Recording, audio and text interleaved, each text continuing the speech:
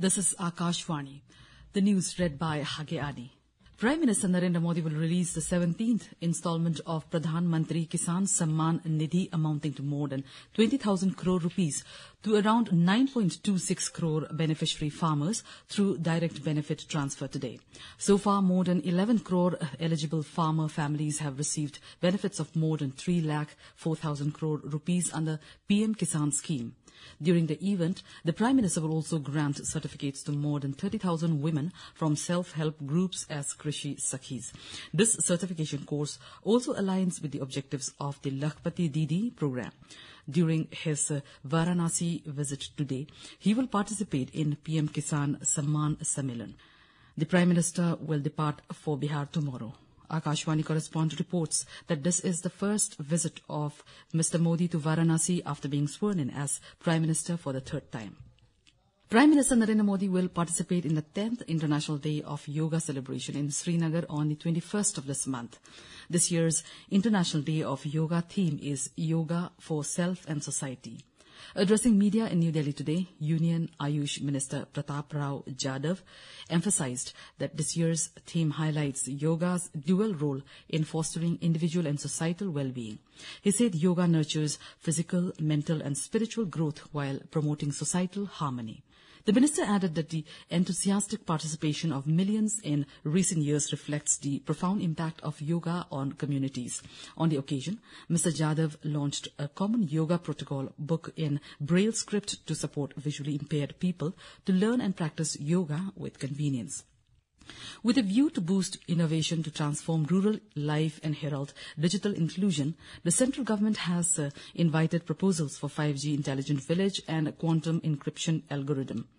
Industry, MSMEs, startups, academia and government departments involved in technology design, development and commercialization of telecommunication products and solutions have been invited to participate. The 5G Intelligent Village initiative underscores the need for equitable technological advancement by harnessing the transformative power of 5G technology to uplift the rural communities. National Security Advisor Ajit Doval chaired the second meeting of the US-India Initiative on Critical and Emerging Technology, ICET, with his United States counterpart Jake Sullivan in New Delhi.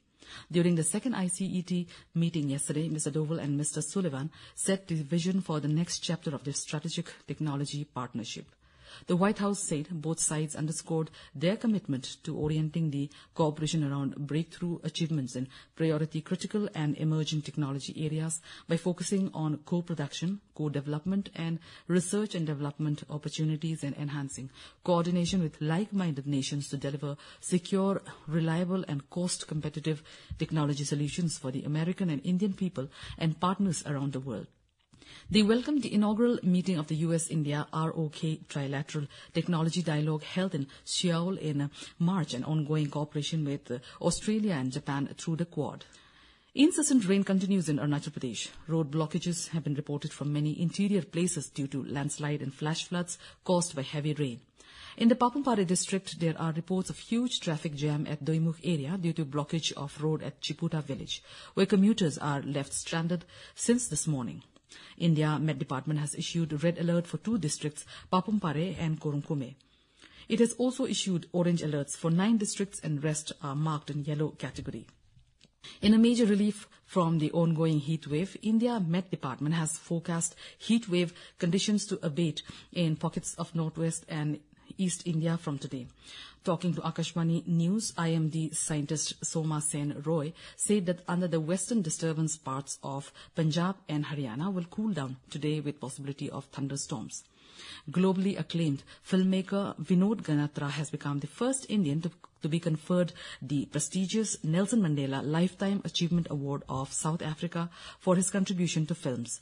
He was honored with the coveted award at the ongoing 7th Nelson Mandela Children's Film Festival for his immense contributions to the world of cinema for kids. Ganatra has bagged 36 national and international awards, including the Janakinath Gaur Award from Doordarshan for his children's program Bangan Raja. He became the only Indian filmmaker to receive the Liv Ullman Peace Prize in Chicago for his Gujarati film Harun Arun. That's all in this news bulletin. Namaskar.